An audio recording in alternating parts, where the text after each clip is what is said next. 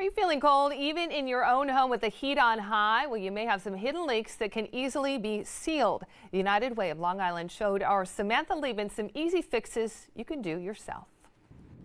It's cold outside, but what can you do when the cold is coming into your home? Steve Musica of the United Way of Long Island says there's plenty you can do, starting with a door sweep at the bottom of exterior doors. If you take the door sweep and you put it at the bottom of the door and install it correctly, it will seal the air leakage from coming in. Even exterior wall light switches and outlets can leak. So if you just take off the plate and you put a little gasket behind it that you can get at Home Depot, that seals the opening behind it. The basement often gets overlooked, but foam sealant can make a big difference there. All the pipes and penetrations coming through the basement should be air sealed, and a homeowner can do this. Musica says the attic is the biggest culprit for heat loss. He says about 95% of attics on Long Island are not properly insulated.